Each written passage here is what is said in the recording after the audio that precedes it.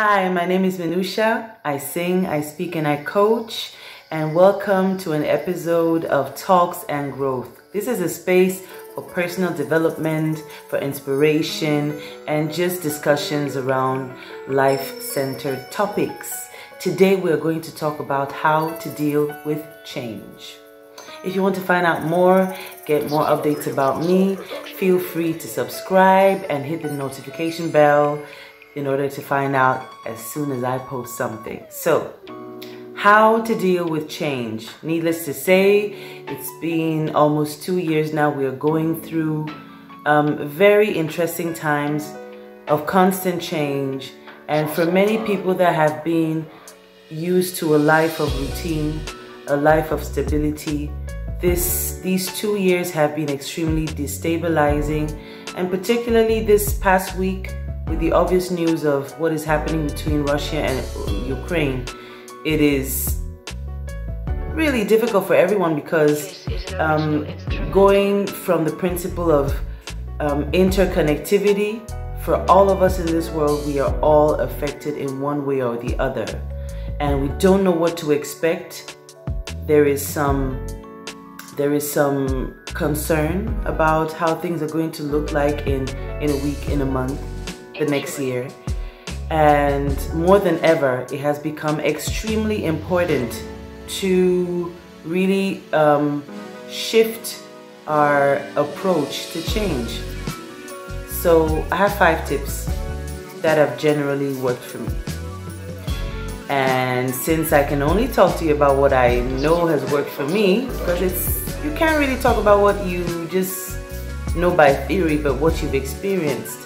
So I'll start by saying you will benefit a lot, number 1, from ditching the idea of ever getting back to stability. This is an absolute dream. It is not realistic. The only reason why I'm sane today is because I actually accepted the idea of not really knowing what awaits in the next 3 months. That sounds crazy, but really, this has saved me a lot of trouble. So you really need to ditch that idea of stability, because the only constant thing is change, like they say. So shift your thinking according to that. Now, the next thing you need to do, which is extremely hard, is to stay thankful no matter what the circumstances. Yes, how do you do that when you've lost someone? How do you do that when you've lost your job, you don't know how you're going to pay your rent? How do you do that when the world is absolutely upside down? Believe it or not, in every situation, there is something positive we can take from it. I mean, I'll take the extreme example of the loss of someone. That is absolutely devastating. But at the same time, what has worked for me was to look back to the moments, the precious moments that were spent with a lost loved one, and think back to it in a thankful way. Think back to the positive things that we learned from that lost person. Think back to the blessing that it has been to actually know that person. This is just an example in such an extreme case.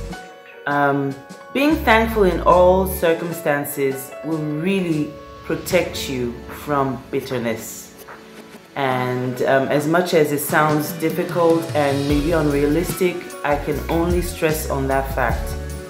Be thankful no matter what. So the next point, create a self-care routine. It could be physical, kind of like taking care of your skin for the ladies, for the guys too. I mean, guys have upgraded their game these days. Okay, shout out to the men. But I'm speaking more about mental self-care routine. What are you doing to take care of your sanity?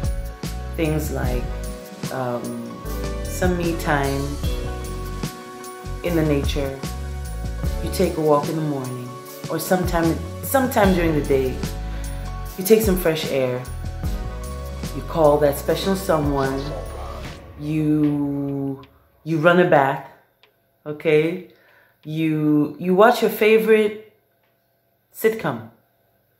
It could be anything that makes you happy, that brings you to a peaceful space. Look more into that. Create your safe space. Make your home your safe space. If you're at a stage in your life where you're living is very temporary, even if it's temporary, try to make it comfortable. Put up plants, right? Coordinate colors. I have a thing for colors. I like contrasts. One of my happiest times from all the companies I've worked for in the past, my happiest time was working at Lego in Slough, United Kingdom. Listen, the offices were so colorful, and it just does something. So do something to take care of your mind, to unplug yourself from the craziness. Okay, so next point, you need to figure out every day. Okay, that's ideally, but regularly figure out how you're going to be a blessing in someone's life. I'll give you an example. It could be that student that you know that is struggling financially. Do grocery shopping for them. It could be that you're driving down the streets and you see an elderly person struggling. Stop and find out how that person can be helped. Look out for someone else's need, someone else's problem to solve. That will help you forget the craze around you, and it will make you feel good. It will make you feel valuable, and that is also another way of taking care of your mind. Okay? Going back to the point I just enunciated. So now the last point. You need an anchor. Let me explain myself. An anchor is a chain that is connected that connects a ship to solid ground under the sea. And the purpose is to maintain stability no matter what the weather is like. So this is kind of like a parable kind of description. Now let's take you're the ship and the weather is crazy right now. What's your anchor? Your anchor, one thing it cannot be, some things it cannot be is, for example, your anchor cannot be a person. Your anchor cannot be a person. People change. People go away from this earth. So if your anchor is a person, you're not set out for stability. Your anchor cannot be anything recreational like drugs. It can't be food. It can't be anything that settles your calmness temporarily. Obviously. Your anchor cannot be a place. Obviously, because things move, circumstances change. You need something solid. You need a rock kind of element in your life, which is going to be a belief. It's going to be a fact that is absolutely unchanged no matter what the circumstance is. Figure out what that anchor is for yourself. For me, it's Christian faith. So I'll end it right there. So let me know how you're going through these changes, how things are going for you. I really, really, really love your comments. I hope you're doing fine. If you like what you heard, comment, like, subscribe, share, and I'm looking forward to meeting you once again in a few days. With that being said, you have a wonderful week, and no matter what change comes your way, I pray that you stand strong and steadfast. You have a nice time. Bye-bye.